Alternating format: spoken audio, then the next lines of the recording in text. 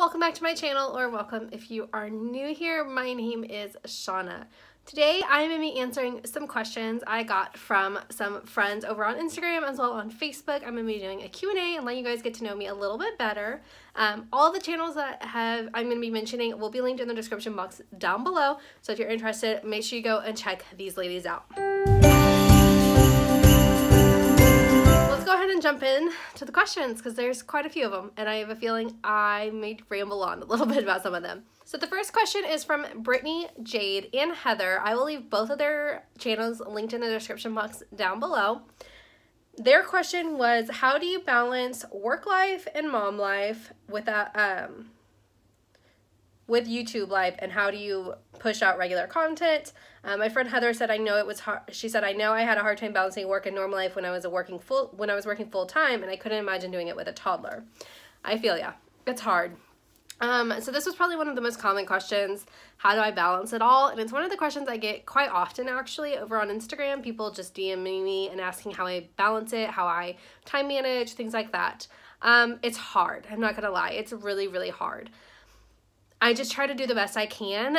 I work 40 hours a week, Monday through Friday. Luckily, I do have a job where some days I'm really busy. Like right now, it's a really busy season, but most of the time it's a pretty chill time, and I can edit like on my breaks and on my lunch time, and I do that a lot. Like on my little breaks and on my lunch, I will edit. I will just sit in my office and edit, or I'll create thumbnails or do whatever I need to do. I'll respond to comments, whatever I need to do. And I do that quite a lot, which I'm thankful that I have a job that I can do that with. So when I'm at work, but I do edit here and there during the day. When I'm at home, I try when my son's awake to give him my undivided attention as much as I can. This is hard, especially on the weekends, because since I do work full time, on the weekends I still have to get the house in order usually. I'm busy cleaning and doing stuff like that, and so some weekends my husband and I do feel like we're just passing our son back and forth while someone does something. But we try really hard to avoid that. We are trying to make a more conscious effort that we try to do things during the week after he's gone to bed, and that way on the weekends we can just have family time. And during the week when he's awake, it's just family time as well.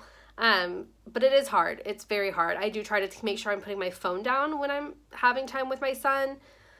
But again, it's hard. But I do try to make a conscious effort to do that.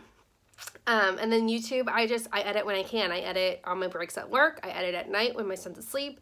On the weekends, I'll edit while he's taking a nap, as long as there's nothing else that needs to get done. I'll film on the weekends when he's napping usually. It just depends. I fit in editing wherever I can. But yeah, I don't have a great answer for you, except for that it's hard, and I just do the best I can. Next up from Brittany, she asked, how do you have the energy after a 40-hour work week to do fun things with your kiddo outside of the home? This goes back to the other question, is that it's hard. I just make the time and the energy, I guess. I try very hard when I'm around my son not to seem tired or upset or anything. I try very hard for the version of me that he sees to be a very happy and outgoing and energetic and fun person. And because I consciously know that I want that to be the version of me that he sees, it's just, I can do it. I don't know exactly how. It's kind of that fake it till you make it. Just trying to pretend to be happy and energetic around him usually helps increase my energy. I do drink sodas and coffee for energy. I will take naps when he's napping on the weekends. But we are pretty go most of the time because he's a very energetic little boy, and it is hard to keep up with him. I'm not gonna lie. I'm actually usually more tired by the end of the weekend than I am during the week working all week, but that's okay. That's just the life of a crazy little boy toddler. I got this question from a couple people, from Micah from the Sanders clan, as well as Brittany. Both of them asking about future of kids. Brittany asked, are you planning on having more kids? And Micah asked how many kids I want. I do want more kids. I had always planned on having about 5 before we had Charlie. Charlie I had been around children a lot growing up because I was a nanny and I worked in daycares, and I had been around kids a lot. So I always thought I wanted this house full of kids running around, and I still kind of do, but Charlie's a handful. I'm not gonna lie. He is a very energetic, very independent and ornery, and he's a lot. He's a lot to handle, and I love him to death. and I wouldn't trade it for the world, but I just don't know if I want so many anymore. I know we will have at least one more, hopefully. Hopefully in the near-ish future. We haven't quite figured out when exactly we want to start trying again. If you would have asked me before I had Charlie, I would have told you we would have been trying already. But like I said, things changed after we had Charlie.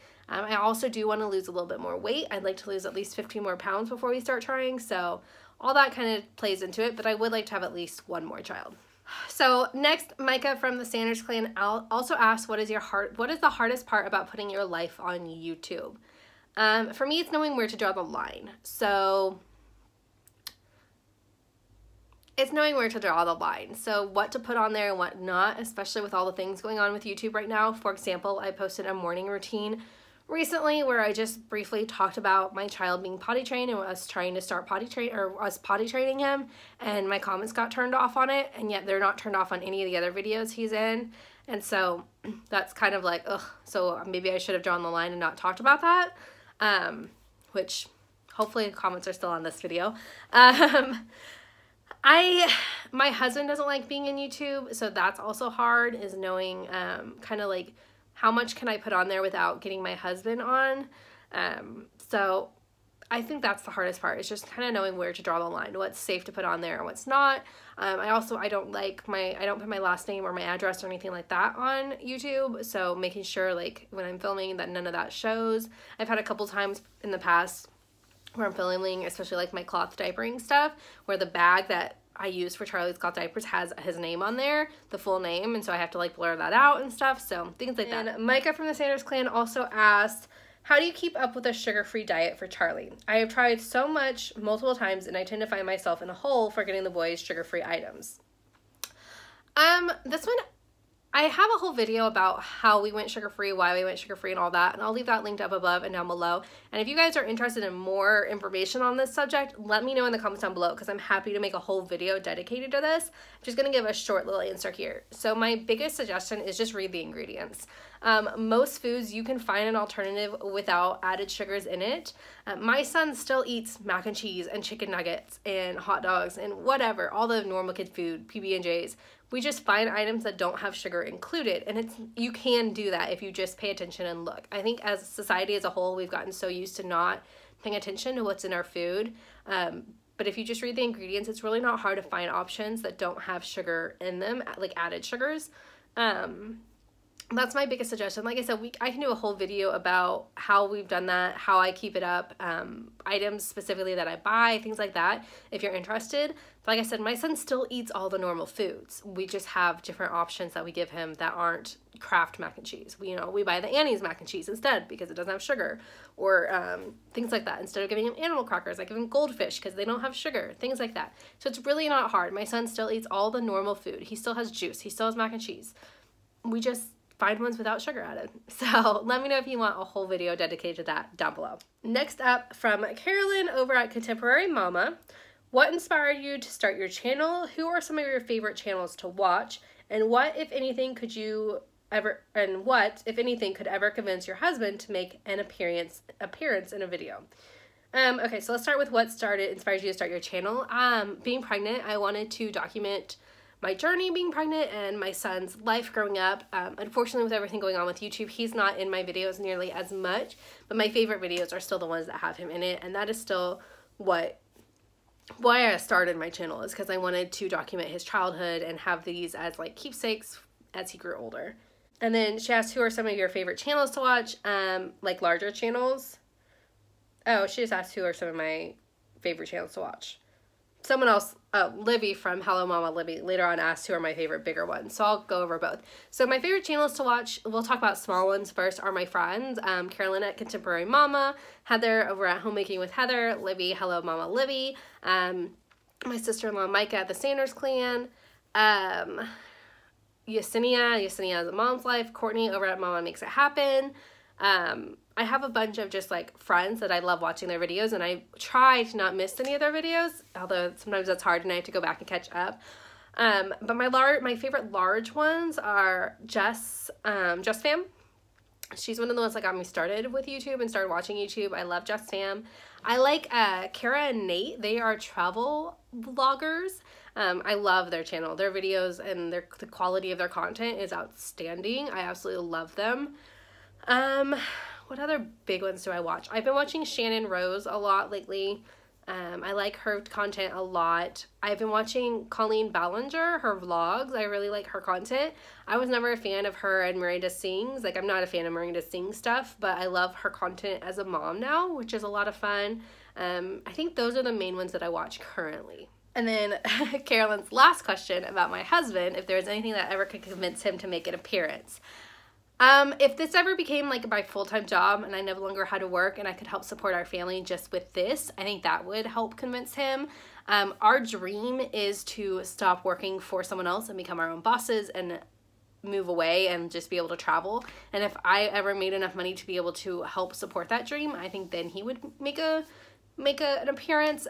But I don't know. I don't know if he'll ever show up in my videos. We'll see.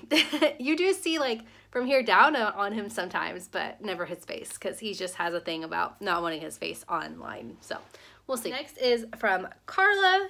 What is your favorite part of doing YouTube, and what are some of your goals for 2020, channel related or not?